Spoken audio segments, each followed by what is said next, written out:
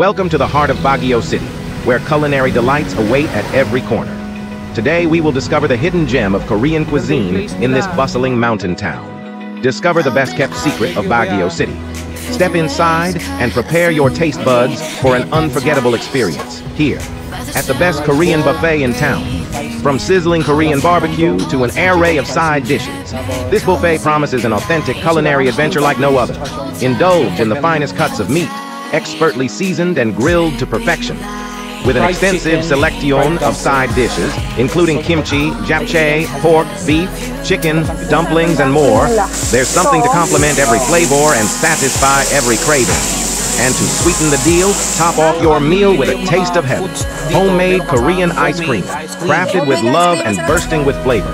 All this and more for an incredible value of just 350 pesos. Visit this Korean buffet restaurant today and discover the best value for money in Baguio City.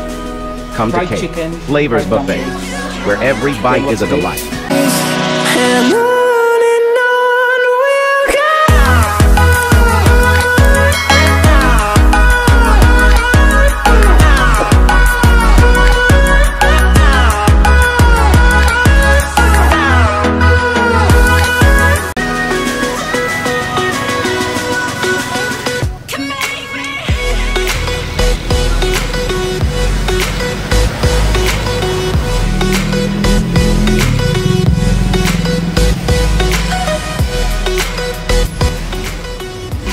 Ganda yung place nila, no?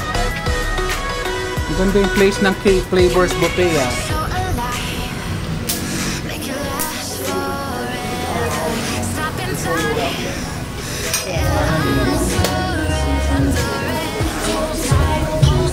Ako muna. Oh. Ha?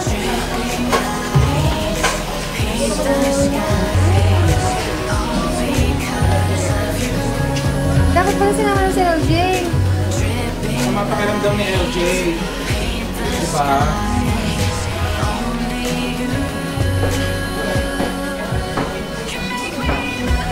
Magkano tong price?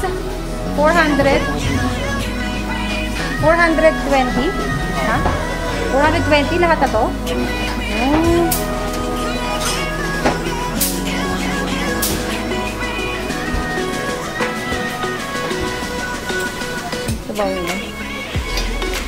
Ah.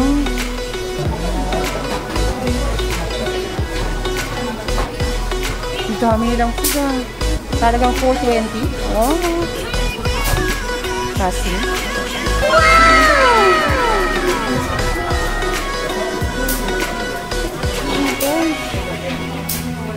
Ito yung soy sauce.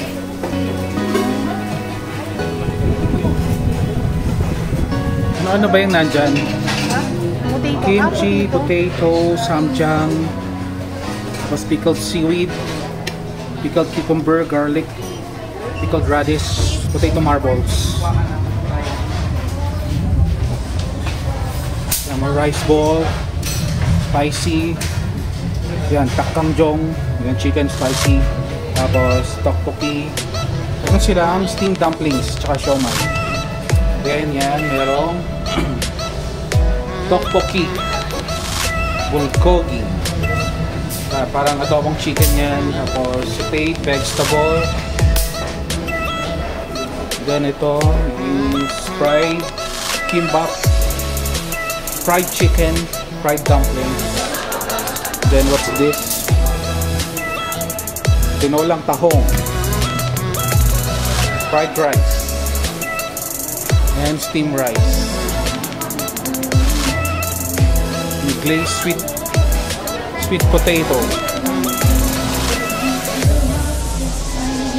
pakwan, yellow na watermelon. Tapos meron silang soup, porkbelly, spicy pork, soy sauce pork, soy sauce chicken, spicy chicken, samgyeopsal, crab stick samgyeopsal, a hot dog, and lettuce. Nakuha ka na ng condiments, pamili. condiments.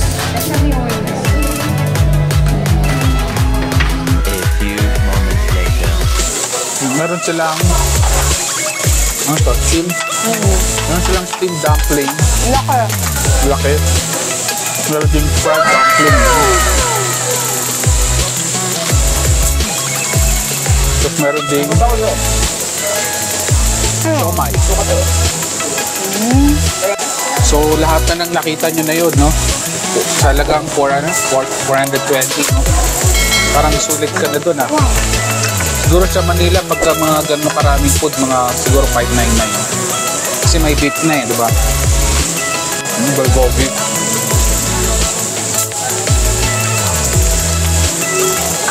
Ang sarap ng dumpling nila. Ito, oh. Oo.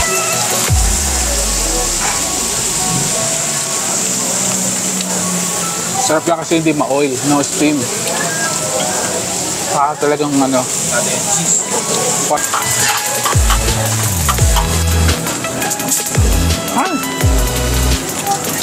Madula.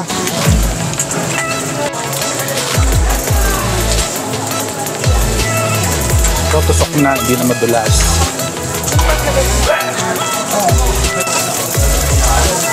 So, Daddy, okay na sa mga beef mo.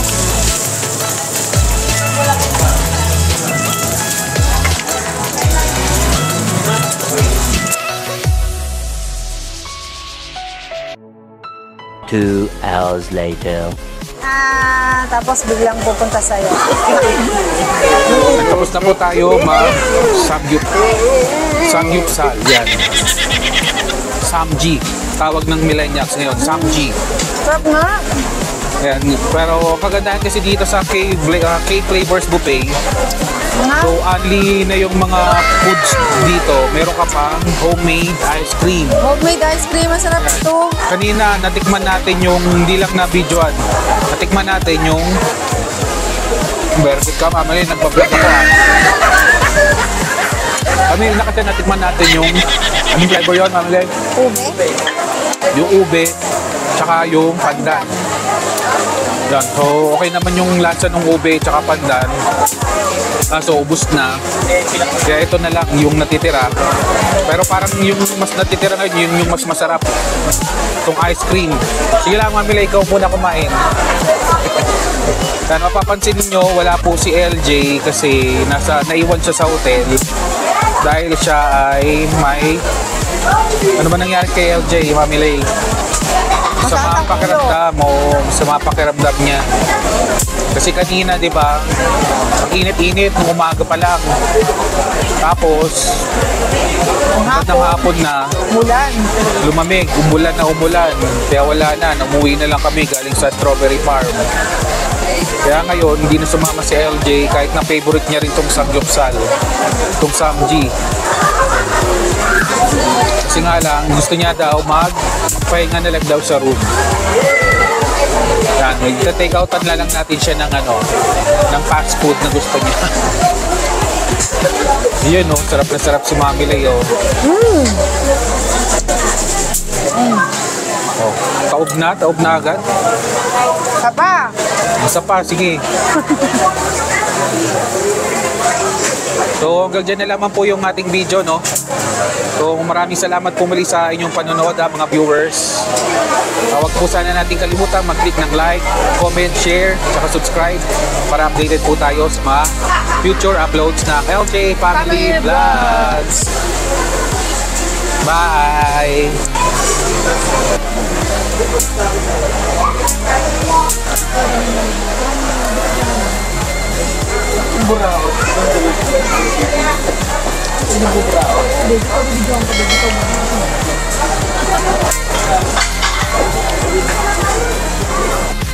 Thank you, kuya. Thank you.